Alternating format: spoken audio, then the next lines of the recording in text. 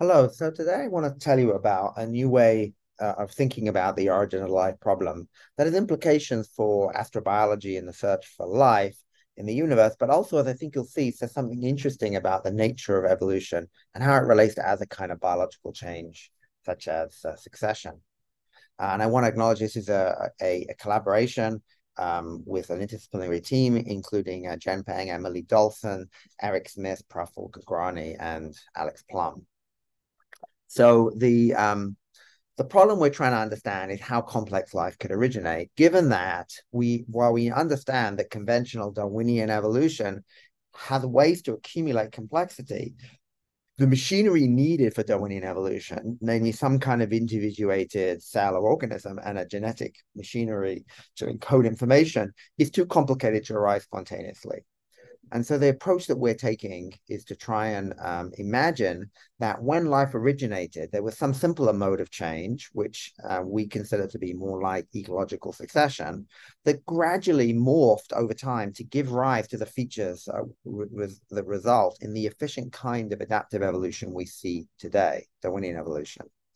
Now, in order to make this understand and analyze this transition, we need a way to describe both succession and Darwinian evolution in the same conceptual framework with formal mapping of equivalences. And the way we do that is by defining something called an autocatalytic chemical ecosystem. So these autocatalytic chemical ecosystems are either bounded or unbounded. An example of a bounded ecosystem would be a cell or an organism. The example of an unbounded ecosystem would be a patch in a continuous in a landscape. And within these ecosystems, um, there are autocatalytic cycles represented here by the little Pac-Man that can interact with one another ecologically and can exchange resources represented by these dots. Now, these ecosystems are then connected or potentially connected to one another in a larger meta ecosystem. So why is this so important? Well, why is the autocatalytic unit of this so important? The reason it's so important is autocatalytic units are what allow ecosystems in general to sort of change intrinsically. And so if you imagine an empty ecosystem and you introduce an adult or an egg of some species, that can now undergo an autocatalytic self-amplification. So the adult can give rise to a branching reaction to multiple eggs that can each give rise to adults, or one adult can give rise to one egg, but then persist to be able to give rise to additional eggs.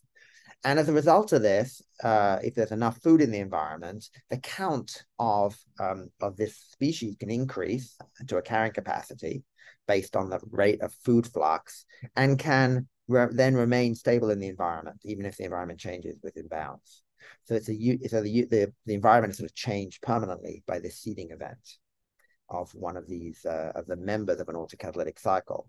It's also worth remembering that there are higher level autocatalytic cycles resulting from ecological interactions among individual species. So, for example, these your two pairwise obligate mutualists, they form another higher level autocatalytic cycle. It turns out the same kind of things are happening within cells. There are autocatalytic cycles, both named ones, such as the reductive citric acid cycle, whose members can increase in count, provided there's sufficient flux of food, carbon dioxide, and reducing power.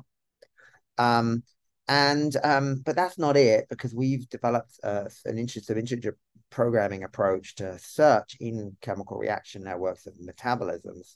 And you can find uncountably many autocatalytic cycles that can utilize food, represented with the blue colors here, to amplify the members of the cycle. And many of these are also seed dependent. They will not be initiated until you introduce one member, and then once that's introduced, the cycle can then persist indefinitely in principle with a sufficient food flux. There are also, yeah, so that's not the only cycles in cells. There are also autocatalytic cycles arising because of catalysis.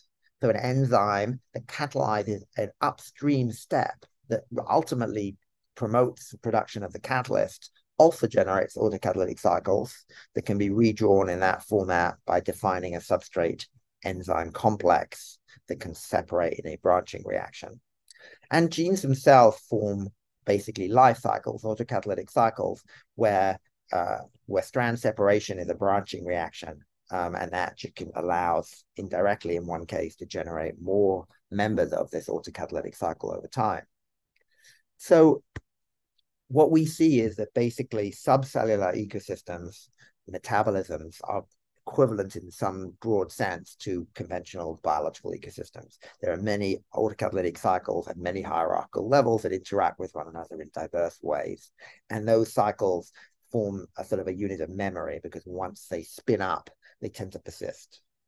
And they're the basis of heritability and stability of ecosystems. So that's what happens in a single ecosystem. In order to really think about change, we have to look at a meta-ecosystem. So if we look at a meta-ecosystem of cells or a population, then the frequency of autocatalytic cycles can change over time. So if we focus just on these autocatalytic cycles, the blue one and the red one, these maybe gene cycles, over time, the frequency can change, the red one can increase. And these changes can either be because of chance, difference over time, or they could be because the autocatalytic cycle has an effect on the capacity of the ecosystem they're in to persist and maybe in this case divide. So both selection and drift affect the change, can affect the change in the frequency of autocatalytic cycles in a meta-ecosystem. Something similar can happen in succession. So if we think about a meta-ecosystem, each of those local ecosystems undergoes occasional seeding events that trigger a new species life cycle. And over time in that meta-ecosystem, the frequencies of different species or ecosystem cycles can change. Now, this change could be in the meta-ecosystem could be shaped largely by chance, but it can be the case that certain species or certain combinations of species can make the ecosystem resistant to disturbance. And as a result, there's something analogous to selection happening at this level too. So there's a way to map these two processes on quite well, but there are obviously differences. And those differences, I'll come back to in a second. But first, I wanted to point out that this helps us with the origin of life problem for the simple reason that even before there were cells or metabolisms, there would have been autocatalytic cycles on the planet that could feed on the kinds of foods that would be generated by spontaneous chemistry in the environment. So there are some well-known ones like the Formose reaction that feeds on formaldehyde and once seeded by an aldehyde can generate this cycle. And can generate lots of sugars, it turns out, by some other, by a bigger cycle. So we've run our algorithm on abiotic cycles, and we find again uncountably many autocatalytic cycles sitting in abiological reaction networks. Some of these are seedable, and moreover, we've even found trophic levels. So there could be certain autocatalytic cycles that can be seeded, but only if another one has been seeded first, because they depend upon some waste product of an earlier seeded autocatalytic cycle. So before there was life, there was chemical succession happening in the environment, in which we could imagine little patches. Over time, rare reactions generate seed molecules, or molecules coming in on asteroids trigger these autocatalytic cycles. They can establish and maintain themselves. And over time, the frequency of autocatalytic cycles in a meta-ecosystem can change. So these are similarities, but there are differences. And I think that there are two big ones. The first one is biological ecosystems are self-bound, meaning that they create their own boundaries, and this enforces co-dispersal dynamics, which means that the autocatalytic cycles tend to move together, which results in them cooperating, suppresses cheaters, and amplifies the cell unit or the organism unit as a target of selection. In a landscape, the ecosystems are not bounded in the same way, which means that the individual autocatalytic cycles can move rather independently, which even when there is selection for ecosystem fitness, in the sense of certain autocatalytic cycles being able to resist extinction, there's going to be more of a problem with cheaters. Um, the other big difference is the nature of seeding. Seeding in modern cells is primarily by a mutation, which is a rare reaction that generates a new autocatalytic cycle. But that autocatalytic cycle members are similar, very similar to one that was there before because they are a modification of it. As a result, there's a relatively high probability of that cycle being viable, and that allows for efficient hill walking during evolution. In contrast, in ecosystems, the most familiar kind of seeding event would be a dispersal event from the outside. And those will be independent of what was already there, which means that there's less a priori probability that it will be able to enhance, that it will be viable and be able to enhance ecosystem fitness. It's worth remembering, though, that in an abiotic sense, there would be rare reactions that would happen locally, and those rare reactions would also be similar to mutations potentially. So anyway, how do these two things accumulate over time? Well, as long as you have selection at the ecosystem level, whereby certain combinations of autocatalytic cycles can affect the stability of those ecosystems, then autocatalytic cycles that can co-disperse themselves with these beneficial autocatalytic cycles will be favored. And so we would expect to see the evolution of co-dispersal mechanisms. These co-dispersal mechanisms could even involve the formation of chemicals that form some kind of vesicle and grab the members of other autocatalytic cycles to then float around and find another ecosystem patch to colonize. Those propagules could be seen as the precursors of cells. So individuation, autopoiesis could be the product of adaptive ecosystem evolution.